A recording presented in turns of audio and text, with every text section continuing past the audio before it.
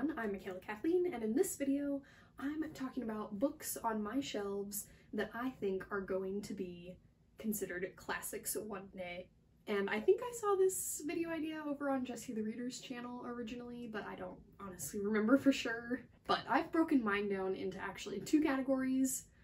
I have 5 picked out that I think will be considered classics one day, and then 5 that I think should be but probably won't be because they're not maybe as well known. So jumping right in, the first one that I have is The Perks of Being a Wallflower by Stephen Chbosky. This one is just incredibly popular. It's incredibly popular on BookTube.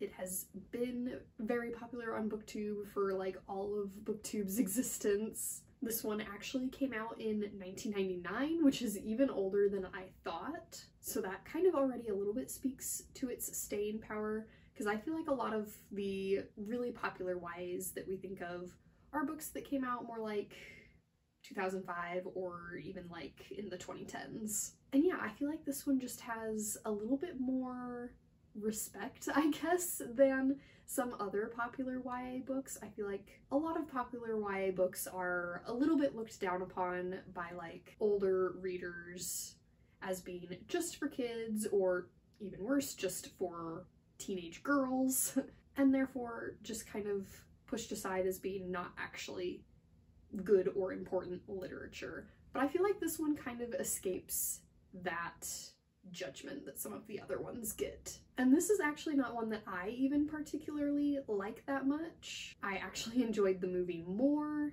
And yeah, among the YA on my shelves, this one is not even near the top for me, but I'm definitely in the minority with that opinion.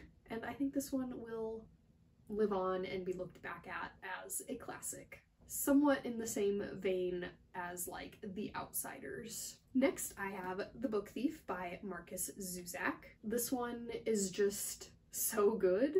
Like, it is undeniably good, from the very lyrical prose to the very like hard-hitting use of death as a narrator, to like the very heavy topics. This is a World War II story. This one I just definitely see being considered a classic one day. It is probably like, I think, the most thematically important book on this list of mine.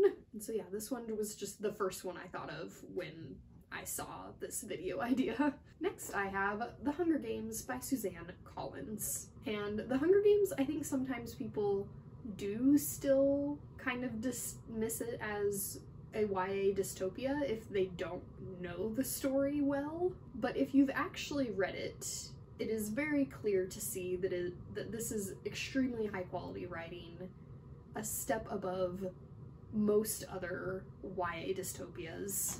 Again, very important topics in this book that are explored so expertly. While these books are entertaining and fast-paced and all of that, that definitely was not the primary goal.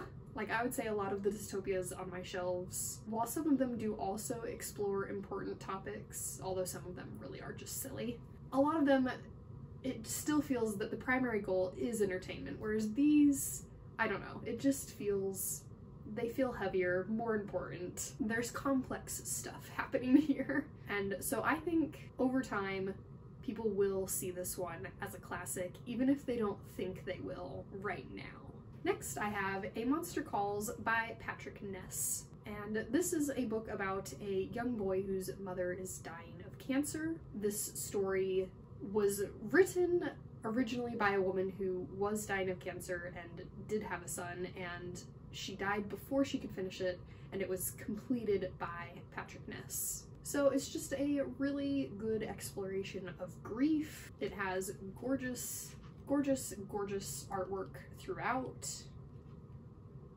It has already an award winner. And yeah, I think just the story and the packaging and everything will make this one a classic. And then for my last pick, I have an author, and that is Fredrik Backman. I think he, just as an author, will be considered a classic one day. Just all of his books in general, his oeuvre, his collection, because he just writes some of the best characters, some of the most emotional stories I've seen. His characters really feel like real people, even if you only get like a paragraph or two of a side character. That character still just, you feel like you know exactly who they are in that short little bit of time. And yeah, they're just very heartfelt, good books. So that was it for the books that I have on my shelves that I think are going to be classics one day. Next up, books that I don't know if they'll be considered classics, but I think they should be. The first one being Born a Crime by Trevor Noah. And the reason I put this one in this category but not the previous category, even though it is super well regarded already, is because I feel like celebrity memoirs just don't get to be considered classics. I guess I don't really know how long celebrity memoirs have been a thing. But yeah, I can't think of any celebrity memoir that I think is also considered a classic. But if one was to be a classic one day, I think this one is so deserving. It is so well written. It really has a point that it's trying to get across, like a cohesive single message, rather than just being like a general, here's my life. And I think that message is really strong and good. And yeah, this is just by far the best celebrity memoir I have ever read. Next, I have Kids of Appetite by David Arnold. And I feel like this should be a classic in the same way that The Outsiders is considered a classic, the same way that I think Perks of Being a Wallflower will be considered a classic. This is just a really good contemporary YA. The prose is so unique and interesting. The author has such an interesting way of thinking and putting that on the page. Again, the characters are very lovable. Much like The Outsiders, this is very much a teen found family story, but this is just not a super well-known book, and so I don't think it has enough of a fan base to become a classic, unfortunately, because I think it so deserves to be. Next, I have Tiger Lily by Jodi Lynn Anderson, and this is a Peter Pan retelling, but once again, such lyrical, beautiful prose. And again, it's exploring such interesting topics with such nuance. The characters are so well fleshed out and having such interesting thoughts. It's just really beautiful writing. It is, of course, in itself based on a classic, but I don't know that retellings really get to have classic status like their original stories do. Besides that, I think this one is also just not very well known. So sadly, despite the very beautiful writing in this one, I don't think it will ever be considered a classic. After that, I have The Knife of Never Letting Go, again by Patrick Ness. And this is one that maybe actually could have gone in the other column along with A Monster Calls, because he is a pretty well-known author, but this does have the disadvantage of being a YA dystopia, and we all know how YA just sometimes is not taken as seriously. I will not say that I think this is quite to the standard of The Hunger Games, especially if you're looking at the entire trilogy, but the first book is incredibly strong. It is a really interesting concept of humans have crash landed on this alien planet long ago, and all of the women have disappeared. And at the beginning of the series, we don't know why, but the other big change that happened on this new planet is that people started being able to hear each other's thoughts. And the way that that is depicted is just very interesting, very well done. There are pages where the type is just very messy and all like written over top of each other to show how the main character is hearing the thoughts of everyone in town all at once. And the way that that affects their society, again, it's just well explored.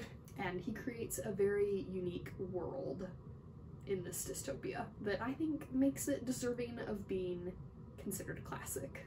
And then finally, once again on this one, I have an author that I think should be considered a classic author in the future, but I don't know if he will, even though he is incredibly popular, and that is John Green. Again, John Green writes YA So I don't know if he'll be considered in that classic category. Don't know if his work will be considered in that classic category. It's obviously incredibly popular, but I do think it just doesn't quite get the reverence or respect that Perks of Being a Wallflower gets, for example. But I personally love his books. He's my favorite author, and so they're gonna be classics in my heart. And that was it for books on my shelves that I think are modern classics or deserving to be modern classics. Let me know down below if you have any books that you think will be considered classics one day. I hope you enjoyed watching. Remember, words matter.